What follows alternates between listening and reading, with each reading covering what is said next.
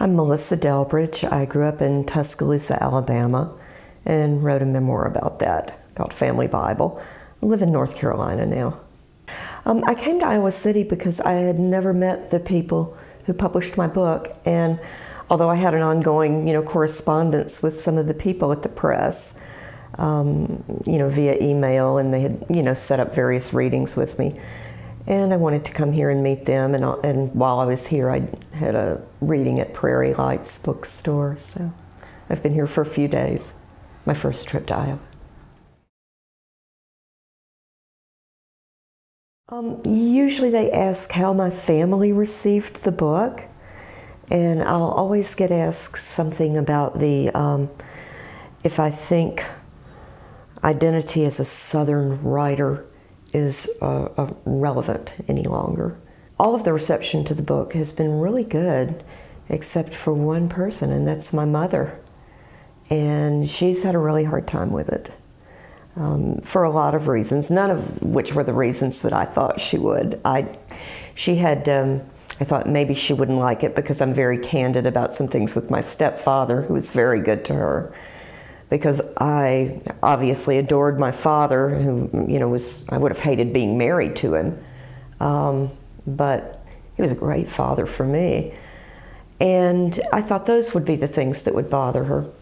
Actually, she told my sister that and also because I'm fairly frank about sexual things that make her uncomfortable, she told my sister that the reason she hates it is because the woman in the book cusses too much. And my mother swore like a sailor. My sister remembers this too, but she completely denies that she did. So she didn't speak to me for about a year after the book was published. Literally would not answer phone calls from me. But we've worked on that some, and we're forging a tenuous bond again. So I'm hopeful that will work out okay. I wouldn't do anything differently. Maybe I'd add a chapter about her. She has I think she comes across harsher in my memoir than she actually is. She had a great, wicked sense of humor, which I don't think I did much with, and I would have liked to have done that. The other question was about the relevancy of identity as a Southern writer. Yeah. I have mixed feelings about that. I mean, I undeniably have a very Southern voice and an accent that I think comes through on the page. And my work tends to be very voice-driven. So I think that whatever topic I will look at as a Southerner. That said, I don't think that it is necessarily the most important aspect of my work in any way. I feel I think writers who write about the working class, people like Bonnie Jo Campbell, who's from Michigan, a Michigan writer. I feel a stronger bond with her than I do many Southern writers, because she's writing about working class Americans who happen to be in a different region from the South. I don't want to become a professional Southerner, which is always sort of a danger when you have this accent. People like to hear me talk and find the speech colorful, the phrases colorful. So. My favorite quiet place is my study. It's upstairs. It's done in very quiet tones, and it has windows of different shapes, and it looks out onto treetops. So I see nothing but sky and trees and the occasional bird when I look out the window. And I can go up there, yet it's very light. There are a lot of windows. And so it's a very light, quiet place, and there's nobody who ever comes in there but me.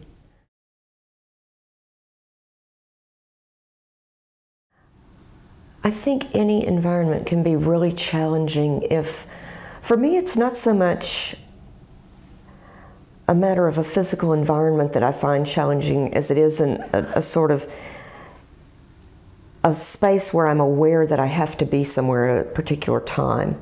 I can't write if I know that I have to be somewhere at 4 o'clock, even though it's 1 o'clock in the afternoon, and I have 3 hours. There's part of my mind that's always watching that clock. What I really need to get my best work done is a lot of time with no demands on me. I found it easier when I was finishing my book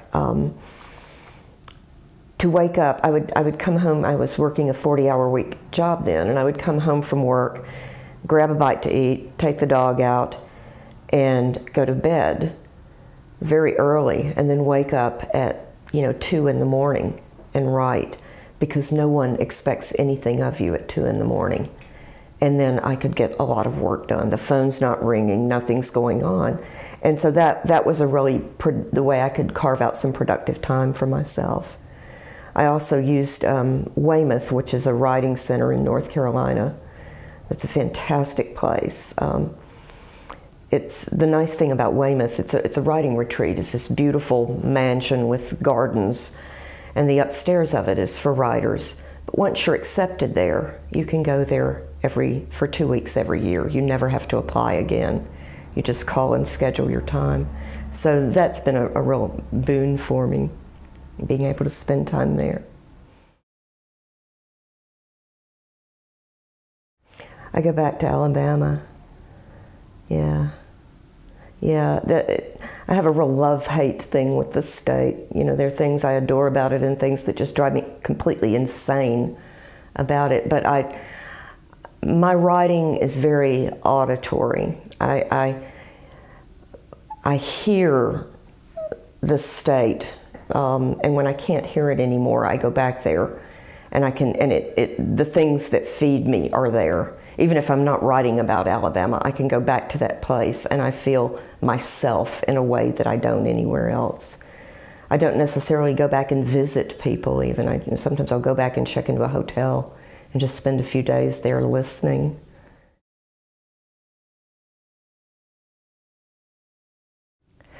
Yes, I'm trying very hard now. I'm working on a novel. It's actually a 3 or possibly 4 interlinked novellas about people who live in a place where I lived when I was in college. And there are 4 families who live in households on this alley. They don't really know each other, but their lives overlap in some ways they're not even aware of. They have an influence on each other. And one of these stories is the character's based on someone I knew as a child and always wondered about, and it's sort of my fantasy about who he was. And it's hard to write because I'm afraid of him. He's a scary character to me, and when I go up and I'm working on this piece, it's like, oh, I have to spend some time with Benny again, and it's like having a visitor you don't really want to have. He intrigues me, but he frightens me a lot, the way he did when I was a kid.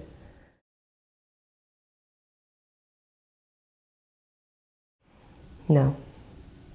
In a word, no. Writing is not really a spiritual act, and I do have a sort of eclectic patchwork spirituality. I don't adhere to any set of beliefs, but like a lot of people, I've picked and chosen things from my childhood religion, things from things I read in college, various philosophies, and spiritual identities. But no, my writing is something that's separate from that. My writing is an intellectual act for me. That's a good question. It's something I've been thinking about a lot lately. A writer is someone who has a keen ability to focus.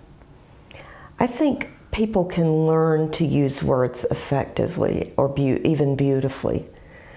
But I think writers have a keen ability to focus and to choose what to put in and what to put out to convey a time or a place or an idea. I have a little neighbor who is 12. When I moved into the house, she came up and she said, I was so happy to learn I was going to have another writer in the neighborhood. She's 12 and she knows she's a writer. She takes her writing very seriously. And one of the first things her mother, I was talking with her mother one day, and one of the things she said was, you know, Colleen has always, she was sort of scary as a child because she would stare at people so much. And she wouldn't talk to them necessarily when they would try to, oh, hi, little girl, you're so cute. But then we would get back in the car and Colleen would start telling me all of these details that she had noticed about this person. And I think that writers are constantly writing. I think we're always writing, and we're always, you know, it's like the, you know, Isherwood, I am a camera, you know, click, click, click, click. We're always taking those little pictures and storing them away. Focus, I think.